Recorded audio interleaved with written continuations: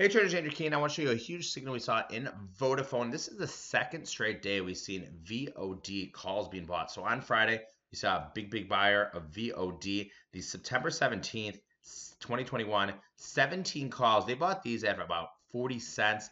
As you can see here, they're down to about 25. Well, it doesn't stop some trader coming in today. Some trader hit on a proprietary-based OptionHacker scanner, flags 19,000 VOD September 17th,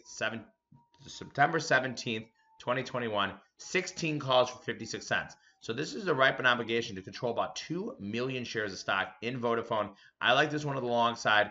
I told subscribers to get in the 17s for 25 cents.